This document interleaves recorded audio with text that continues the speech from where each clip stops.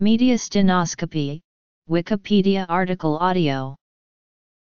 Mediastinoscopy is a procedure that enables visualization of the contents of the mediastinum, usually for the purpose of obtaining a biopsy.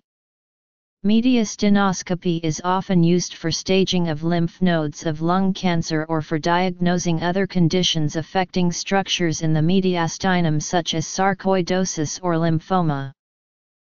Mediastinoscopy involves making an incision approximately 1 cm above the suprasternal notch of the sternum, or breastbone. Dissection is carried out down to the pretracheal space and down to the carina. A scope is then advanced into the created tunnel which provides a view of the mediastinum. The scope may provide direct visualization or may be attached to a video monitor. Current use: extended mediastinoscopy.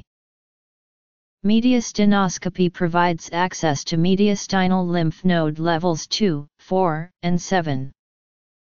Historically, mediastinoscopy has been the gold standard for the staging of lung cancer. However, with advances in minimally invasive procedures and imaging, mediastinoscopy usage has declined significantly from 2006 to 2010. Extended mediastinoscopy is a technique which allows access to the preaortic and aortopulmonary window lymph nodes. Parasternal mediastinotomy, aka a Chamberlain procedure, is the standard approach to access lymph nodes at stations 5 and 6. Parasternal mediastinotomy